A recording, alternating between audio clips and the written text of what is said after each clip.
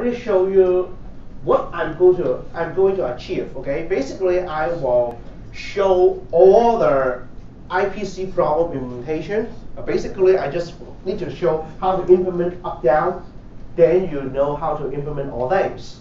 Okay, but the model itself is not easy to understand because when thread come with process, we always have this analogy. The analogy is threads are like spaghetti, process are like meatball. Okay, they mix together in this plate. Okay, and actually you eat it feel that it's very delicious, but it's very hard to separate from between one another. Okay, so this is the problem, and why my thing sucks here? It won't listen to my command. Oh, okay, so I do have a picture here to describe the entire case. Okay, so this picture is very ugly. So why I say it's very ugly? Because the threading itself is actually happen all inside one process. So what's the meaning? You can see there is a user space program. Okay, the layout, we have memory, code, the global variable, the malloc. Okay, so the malloc is here, and there is a thread 1, thread 2. What are they? Actually, when you run the thread usually is talking about a function. So you want to start a function, but that function has a support, okay, a support of a process. That function. I mean, the function can call other functions, no problem, okay? But they are functions. So when you talk about functions, I don't know whether you have learned it or not. Functions is actually containing a bunch of local variables, right? The local variables, we call it a group of stack variable, okay, or the stack, okay. So they actually has, okay, this illusion that they have separate stack. Each of them has their own copies of data, but for others, global, dynamic, the code, okay, they are all shared. You have two guys running together, but share something are not shared. So how can you write that kind of program? Now, basically, I will talk about the need first, why you need it, okay? And also, why I highlight the scheduler here, okay? Well, scheduler is very important in this threading problem, okay? Because why? When the scheduler knows that there are threads inside this OS world, okay? This is a world of, let's say you're running Windows or we're running Mac, okay? They have different scheduler, they have their own world. Whether they know there exists a thread is very important. Why is that? If that scheduler knows that there is a thread, so let's say I give her 10 milliseconds, okay? 10 milliseconds for a process. So if I know that there is a thread, maybe we can tune the processor, tune the scheduler to give 10 milliseconds to the thread 1 and 10 milliseconds to thread 2. But the scheduler don't know there exists a thread inside the process, then that process may only get one scheduler choice that is always 10 milliseconds. Okay, we cannot tune, we cannot give fair share to these two threads running together. Okay, so this is the problem, and that's why we have some very old scheduler don't know about threads. Okay, very old means your Unix. When you're using Unix in your IE department, in CS department, they deploy Unix systems running on Spark machine. They suck. They don't know what is threading. Okay, and they create a lot of problems. Nowadays, Mac OS 10, Windows, Linux, they all knows about threads inside the scheduler level. So the scheduler knows, so they will receive more resources, they receive fair control and more. Okay, and also some other languages like some languages you may have seen like Python, JavaScript. JavaScript don't have threads. Sorry. What else? Python, Ruby. Even Java itself, they don't have threads because they are running on top of a virtual machine. And that virtual machine emulated running of the program. So whether it have thread or not, it depends on their virtual machine. Later on, I will just explain to you. Okay? So that's why this topic is actually enclosing the entire all previous 5 topics together, as well as some of your experience in writing program. Okay, so how many of you have written JavaScript? No, no one. Okay, so how about Java? Okay, so Java, what is the thread? Do you know? Have you heard of the implement runnable? Extend threads? No, never heard of. You? Did you hear of these two guys? No. Okay. I don't talk about Java. Okay, although I know how to write it. Okay, so maybe I can download 1 or 2 simple Java examples to you guys in order to understand that, hey, there is a way to write thread in Java, and there is another way to write thread in Linux. Okay, and maybe in Visual Studio there is another way. Okay, but their concepts are the same. First of all, the introduction. What is the same concept? The same concept is all memory are shared.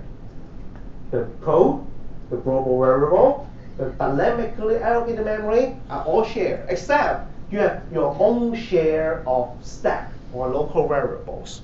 Okay? So why the remote control today sucks? Okay? It's not obeying my order.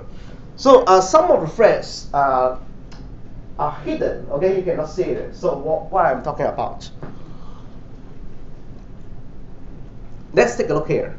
Okay? So this is the what we call activity monitor. Okay, so I zoom in, and you can see a lot of things here. You can only see processes. Okay, you can only see processes. All process hierarchically. Okay. Then they just show you the processes. Wow, I have so many Chrome tabs up. Okay, so you cannot see any threadings inside this guy. Okay, but in Windows there is a way to see threads. But today I don't have time to prepare for it. To see threads in Windows, okay, you can use this. Still remember sys internals? Yeah, the first week recommendation. So you can take a look at the process utilities. Okay, it's called the Process Explorer. Okay, so it actually allows you to. It don't tell you, okay, but I try. You can see for a particular process how many threads it has open. Okay, but in Mac you cannot see it in the activity monitor. Of course, there are other ways to see it, no problem. But what are threads? Okay, so the threads is actually some executing instance with running with parallel within the world of a process. So let's say in a browser, okay. So in the browser, maybe you have a thread. Okay, why I choose Firefox? Okay, there is a story. The story is quite a number of years ago. Okay, it depends on how old are you. Let me ask you a question. Okay, how many of you are still using Firefox? Okay, so let me ask you. Okay, you seems to be of a senior year. Okay, yeah. So when is the first time you used Firefox? How many years ago? When I was in high school. High school, good. So that means at least 3 or 4 or 5 years. Okay. So let me ask you, how many of the crash that you face daily in using Firefox? I can't remember, but it's a lot. A lot of crashes. Okay. So a lot of people will, yeah, the girl here, did you face any crashes? Now? Now, very few. Very few, okay? So it's a high school experience, a lot of crashes. Nowadays, very few crashes. So maybe you have been misled to answer that, hey, it's because Firefox is an open source project, many people going to debug. The answer is no. The answer is another thing, okay? It's about threading and processes, okay? So let's take a look at, if I look at Firefox as a threading, multi-threaded program, okay? So what is going on in here? I assume that we have a tab. So the tab has this networking component, okay? So you have to read data from the network. And at the same time, I don't know why, you have to use the mouse, okay? Now, why I say that you need other threads to do it, okay? You can imagine the cases like this. You write a C program. Now you are writing a C program, right? You are calling scanf, but at the same time you want to call wait PID or wait. Can you do it at the same time? scanf and wait. Both are blocking call. Once it's called scanf, you cannot call wait. Once it's called wait, you cannot call scanf. Okay? Or in the case here, the networking is actually doing read system call. Okay, you're reading data from the network. Okay, actually we can really use read system call to read data from the network. Okay, so you're reading data from the network, and at the same time, the GUI control is reading your keyboard as if it is calling scanf. Okay, so you're calling scanf and other scan from the network, both are blocking system call. How can it be unless they run in parallel? Unless they run in parallel, just like you do a fork, okay? You do a fork, one is calling scanf over the network, one is calling scanf very wrong. Scanf over the keyboard, and read over the network. They do in parallel if you do a fork. But there is another problem with so many bugs in this course, okay? You do a fork here, but after you really get the data, how can you exchange data between these two guys, right? You get something from the keyboard, so that that is a URL input. So you want to fire the next network request, so that you will have these two guys exchanging data. Okay, so you cannot do the exchanging data when you use fork, unless you are using some shared memory. Okay, you use shared memory, the GUI control get the URL input from you, copy to the share buffer or share file, then the networking component will read the data from the share buffer. So people want to avoid this kind of trouble and use the Freddy model. The Freddy model, go back to this slide, is an automatic model that each running entity, I call it running entity because it's not a process. One entity is running entity 1, running entity 2. They're running in parallel. They have their own local variable. Let's say you call scanf, you call read. Okay, they both in parallel. And when you get the data, you can use the global variable and the malloc memory to do the exchange. Okay, so I know your memory location. I know you're monitoring this thread 1. I know you're monitoring the global variable called variable 1. Okay, and that variable 2 is the thread 2 is monitoring. So I copy the data to you and find a way to notify you. Maybe you are calling down semaphore, so that you wait for my notification to up your semaphore to notify that, yeah, the memory is ready. Take it. Yeah, that's why I teach you semaphore. Okay, it's because it's a way to signal the other process from blocking, or you can do other things. In here, we have okay, we are going to teach another model, but don't worry. Yeah. Also, the flash player. Okay, the flash player may be also one more naughty guy. Okay, that is doing a lot of things. You know, and you're still using flash. Okay, Chrome is great. Okay, Chrome is really blocking out all the flash. Okay. But if you're still using flash, you know that the CPU is hot, okay? It's burning the CPU, doing a lot of things. At the same time, rendering the GUI, taking the networking, all the things happen together, okay? So I want you to take a look at this program first, okay? So this program is already distributed to you in a GitHub repo. Okay. So I use prefred to implement a game. Okay. So what is this game? It's a basic casino game. Okay. So you already know how to write it since the first year of studying, right? The game is very simple. I give 3 dice. Okay. I show you 3 numbers. You tell me whether it's small, it's big, or they are all the same. Okay. They are all the same. Then you should say another things. Okay. Because casinos say that all 3 dice are the same. They take all. Okay. So there is a time limit. Okay, there is a time limit for this kind of inputs. Okay, so if you don't input for a short duration, you'll get a timeout, and another question will be generated. How can you write it? It seems that there is a countdown process running together with the process getting your inputs, right? While you're getting the input, you are calling scanf. You are blocked. How can you count the time?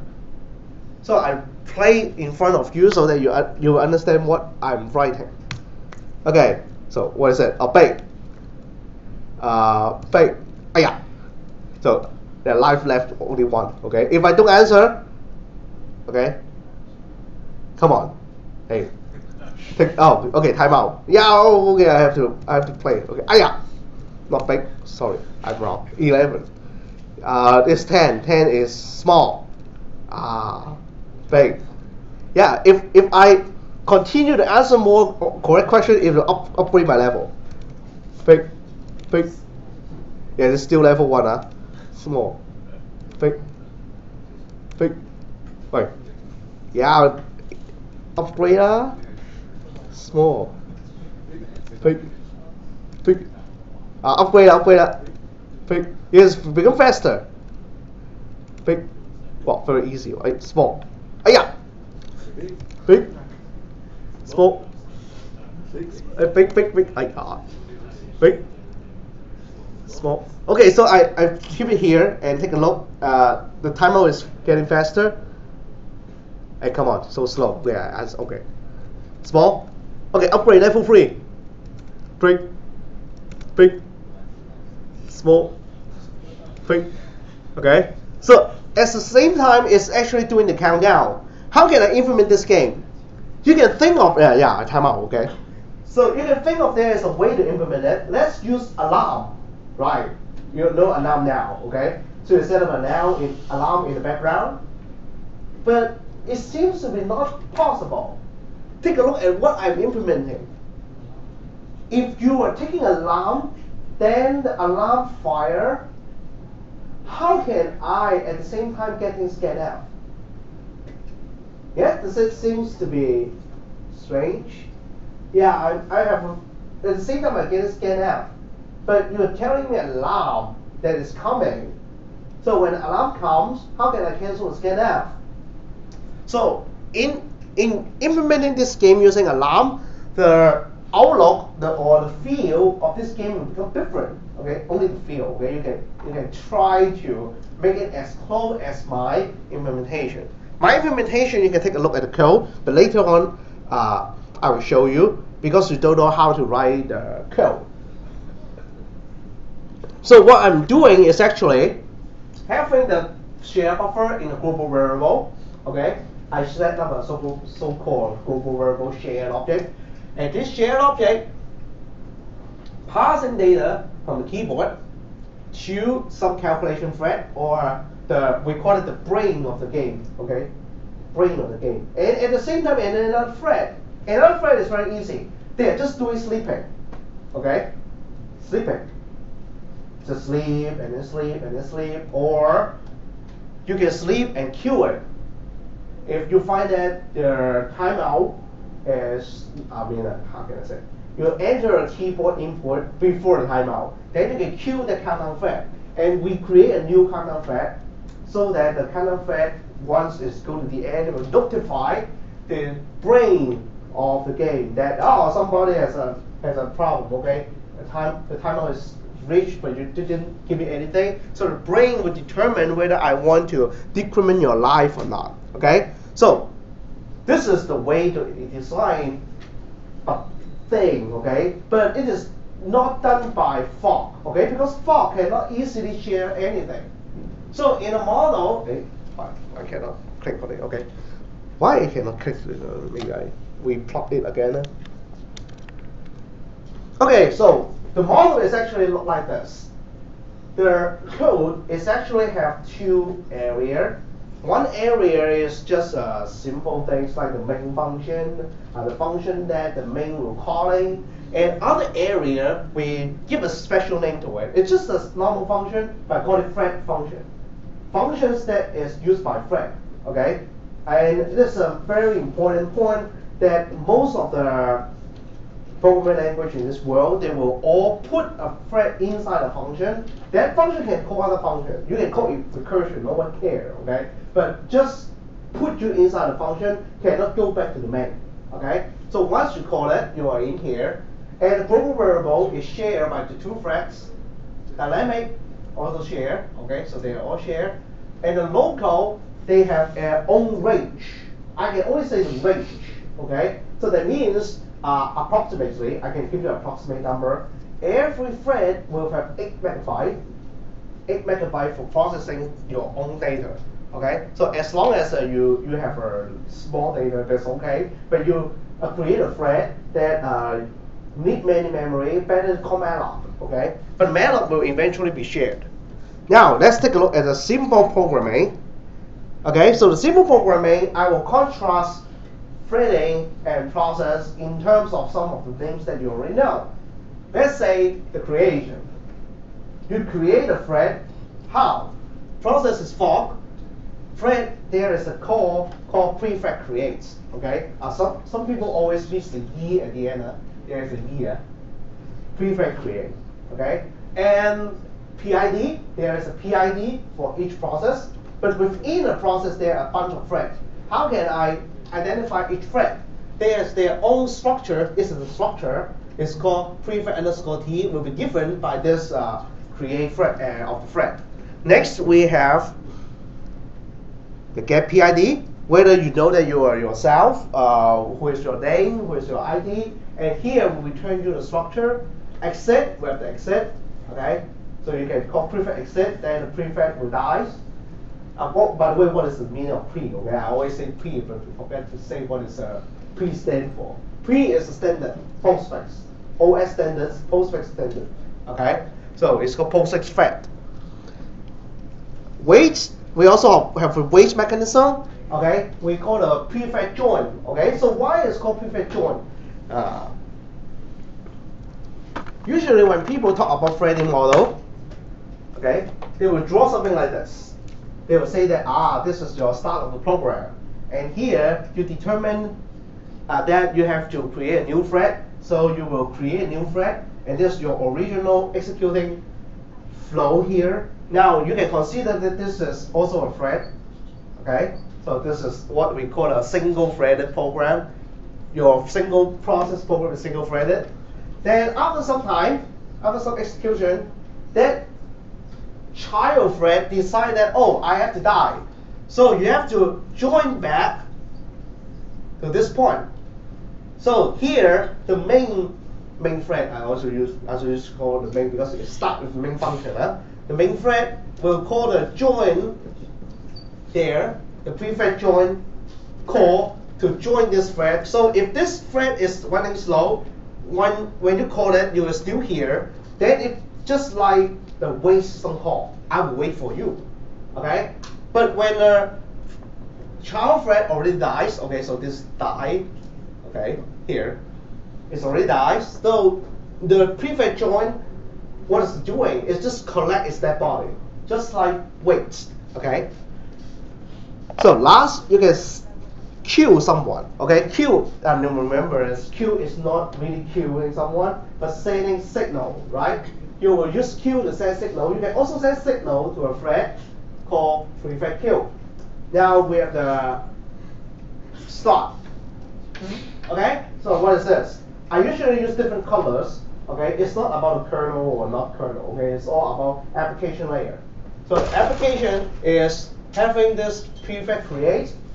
Okay, so when you create a thread, you will pass in several guys. Okay, at the level of this course, okay, I don't disclose to you what this guy is. Okay, if you want to know what this guy is, you have to buy the book from O'Reilly. That book has a very, very complete description over that guy. The book is called Prefab Programming. There's a PDF. O'Reilly. This guy. Yeah, this book. Okay, look like this. I have a copy in my office. Okay. So this is what we call to customize the thread, okay, to make it become a little bit different, okay. But we don't need it, okay. Well, by the way, what is the little bit different? Maybe you want to keep a particular thread to a particular core of your CPU. We call it prefab affinity, okay. Affinity, okay. The affiliation with a particular processor to a thread. You want to keep it so that as if you want to have a customization of your parallel program running on each thread. Let's say you know your system has 4 cores. So you create 4 threads and set the affinity to all 4 different cores. Then you need to change this guy. Okay? Now what is a, oh sorry, I forgot this, okay? This is a TID that you'll receive later. Okay, so you will use a pass by reference to get the value. Here is about changing the behavior of the thread. Here is the starting function of the thread. I mean starting function because inside the hello, you can call other functions like you call printf, okay? You can call other things, but you cannot call exit. When you call exit, you will have a disaster. Do you know why? What is the definition of exit? The definition of exit is process termination. You call process termination from a thread, so you kill all other threads. Okay? So you seldom call exit. You can call return, but it doesn't make any sense. You have to call pre-thread exit to terminate it. Okay? So one more. Okay, it's argument. You can pass in argument from a thread, okay, the main thread, to your child thread. But this is the trick of having a pre-thread. Okay, pre-thread allows you to pass one argument only. And what is the meaning here? Maybe this is the first time. How many of you know what is void asterisk? How many of you know?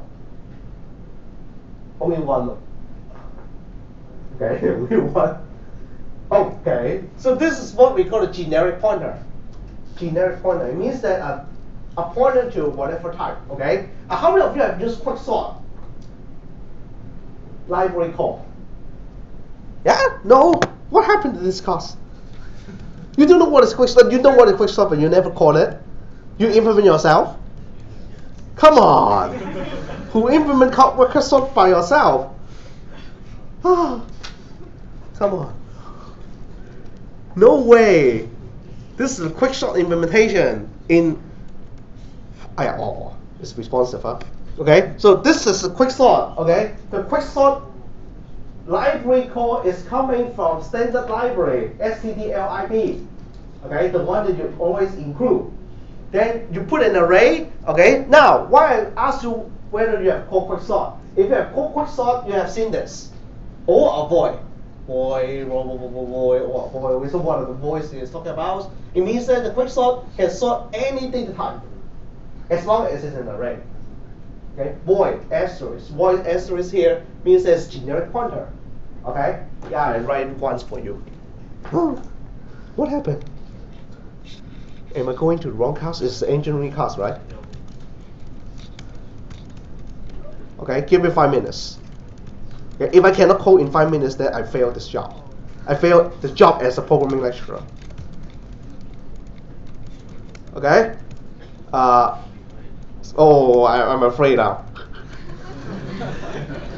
my hands are not very good, huh? So array, okay? So let's have a 5, okay? I don't want to code so many things.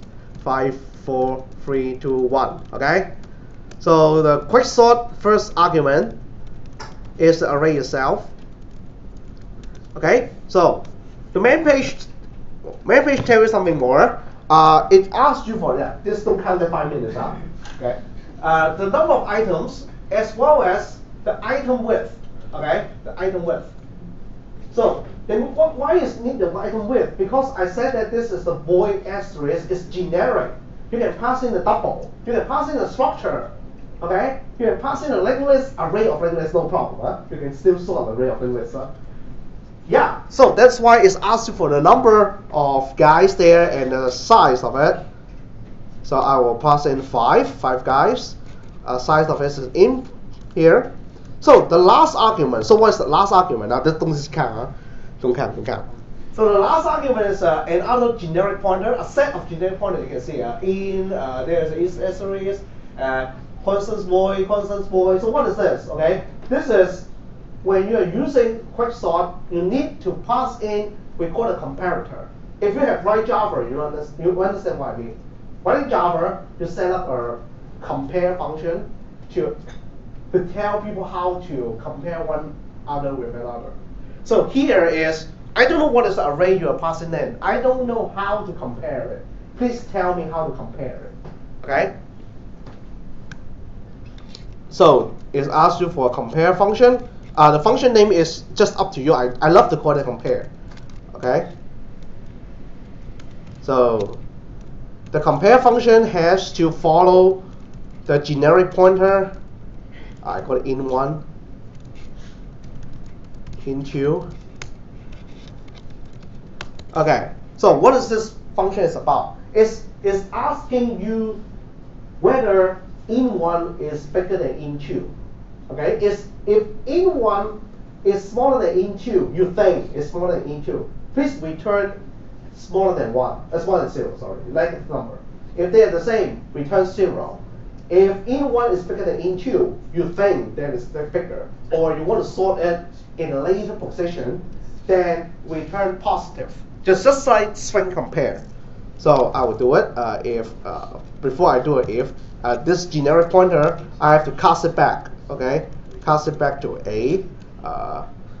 Make it become, yeah, this is a pointer-to-pointer casting. In one generic pointer, cast it back to integer pointer. It's just doable.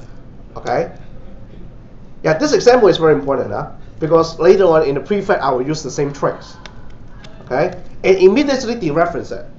Why?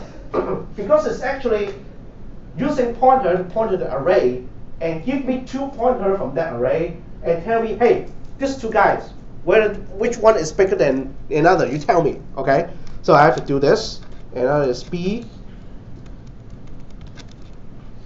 Oh, yeah, not beautiful. Yeah, I have a. Okay, so after I have A and B, I have to return something. Okay, so I will say if A is smaller than B, return -1. Else if A is equal to B, return 0. Else return 1. Okay, so I still have 3 minutes. Yeah. So after the sorting, I can print out the data now. Print Cindy, array I, return 0. No, return 0. Yes, I want to print F.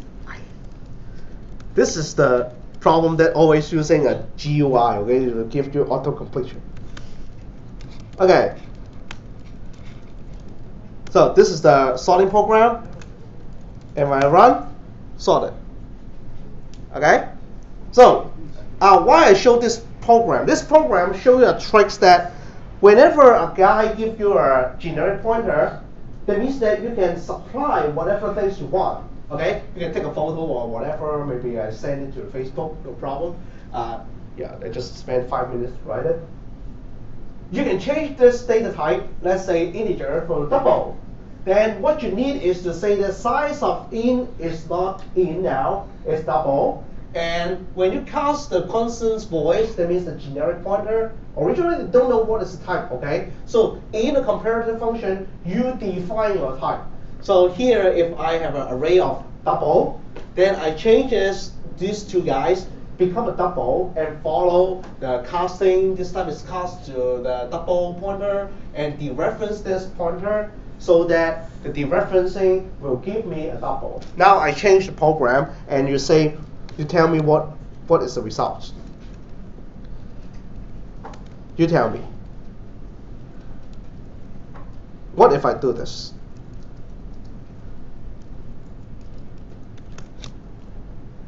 What if I do this?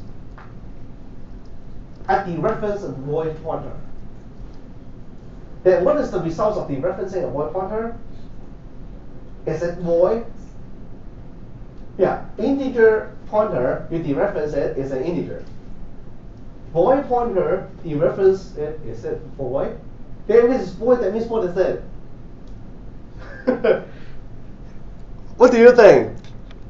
Let me compile it. See, it already gives you some error. Void value not ignore error. I don't know what it's talking about. Okay. it's already give you a warning. The referencing void pointer, okay, is a bug. Okay, so that's why in the previous program,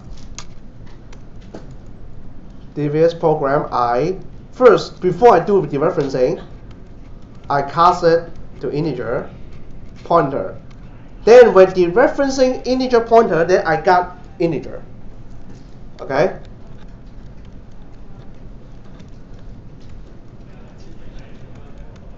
So this is the way. The data structure course don't tell you about this. Oh, what the? It's supposed to be taught in data structure course, okay? All about a generic pointer, how to use a basic sorting, okay? Yeah, then tell you to implement sorting, right? What happened? Okay, so I compiled it again.